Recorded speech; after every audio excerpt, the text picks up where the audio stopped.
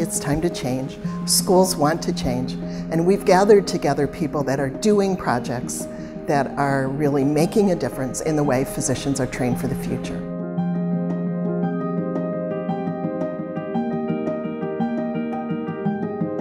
Our healthcare systems are not going to stop evolving, so we need a mechanism in place to continue to evolve and continue to adapt. We're turning the ideas into action through a consortium of schools that are innovating new projects to make medical education meet the needs of the 21st century. This is too big of a job for one medical school to do. The collaborative allows the opportunity for each of them to take what's best of all the programs. What will come from this will be a collection of new curriculum components, new cases, new simulations, new OSCEs, new group exercises, new interprofessional training. It really allows us to do so much more than we could do on our own.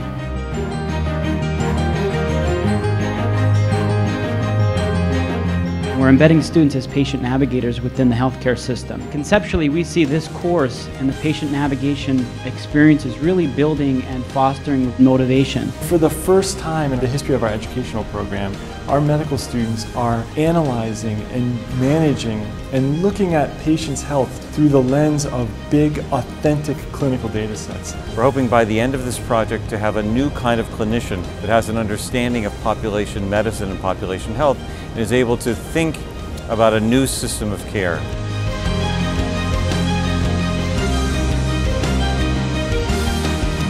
It's trying to jumpstart the process improvement that we want to see in the healthcare system using our very, very talented and purpose-driven students and helping them understand that being a physician in the 21st century, it looks a lot different than being a physician in the 20th century. It makes no sense to just constantly teach about what they're experiencing now or even what the near future holds. We got to give them the skills to create the distant future because that's where they'll be making the most impact. Our physicians that train now have to be ready for the next 30 or 40 years to provide the kind of care that we all deserve as patients when we need physicians to improve our health.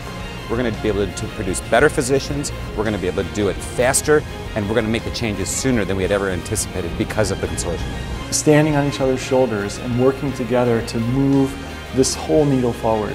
I think it's fascinating because each of us is quite different. Our grants are different, our schools are different. And yet we found this common ground here at the AMA and across these different focus areas to work together beautifully.